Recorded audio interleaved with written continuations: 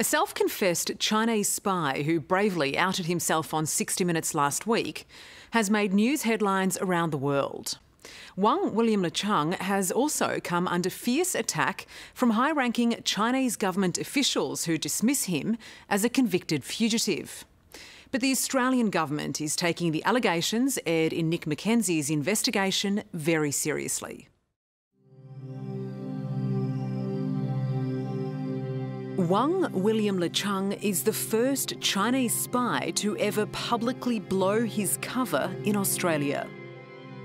He's exposed secrets about China's interference operations around the world. But in exchange, he desperately wants Australia's protection. What would happen to you if you went back to China?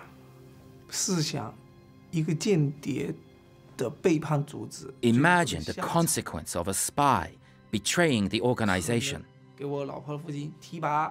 I know very well that the Chinese Communist Party can never be trusted. Once I go back, I will be dead. Wang's extraordinary interview with Nick Mackenzie created news around the world.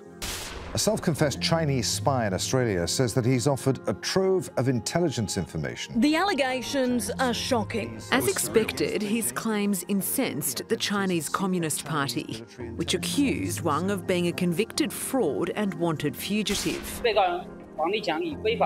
They say this video is him facing court in 2016. But Wang says that's a lie and it's not him. The Australian government's response to Wang's story has been revealing. These matters were already under investigation. And in an extraordinary move, Australia's National Security Agency issued a statement saying the 60 Minutes report contained allegations ASIO takes seriously. It went on to say the agency was previously aware of matters that have been reported and has been actively investigating them. Well, the fact that ASIO has made a very rare statement today adds to the seriousness of these allegations. It seems Taiwanese authorities are taking Wang's allegations seriously too. Is it right what you're saying? Your job was to meddle in Taiwan's upcoming presidential election secretly for the Chinese government?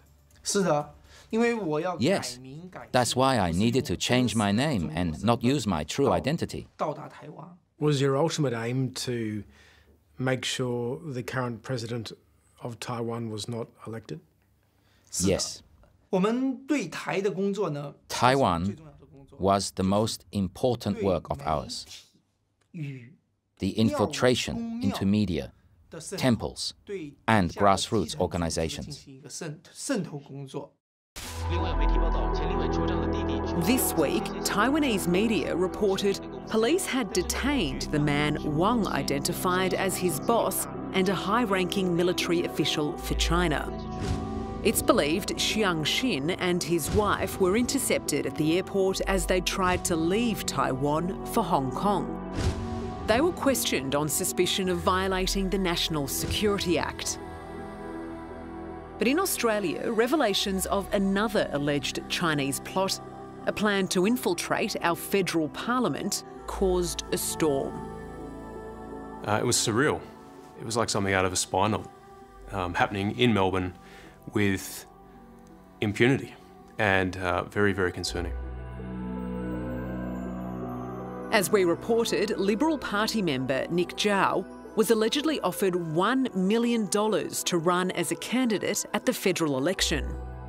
The 32-year-old is now dead. I find the allegations deeply disturbing and troubling. The boss of ASIO confirmed his agency was aware of these claims and warned hostile foreign intelligence activity continues to pose a real threat to our nation and its security.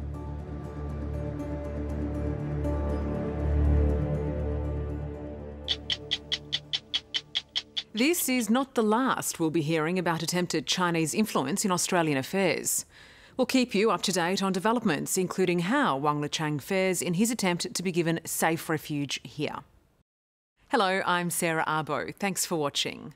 To keep up with the latest from 60 Minutes Australia, make sure you subscribe to our channel. You can also download the 9Now app for full episodes and other exclusive 60 Minutes content.